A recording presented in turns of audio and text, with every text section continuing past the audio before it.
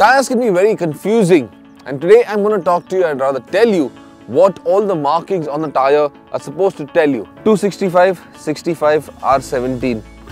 That's the most important measure in any tire. What does it mean?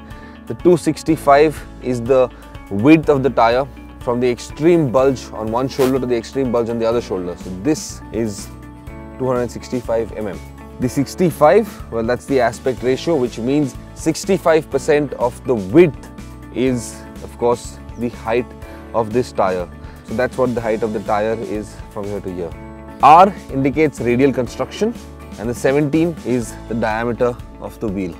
112, that's the load index. It indicates the amount of weight this tire can take. Usually 112 would mean about 1100 odd kilos on this particular tire.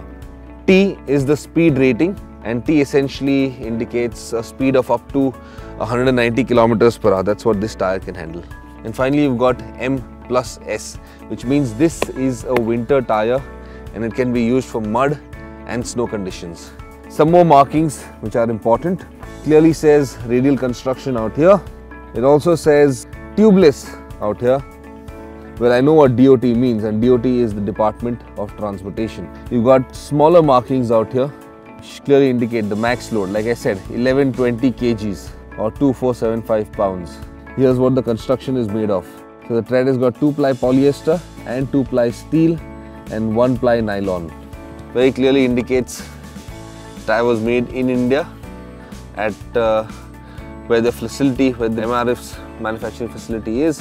And then there's a safety warning and all sorts of markings all around the tire in small fine print.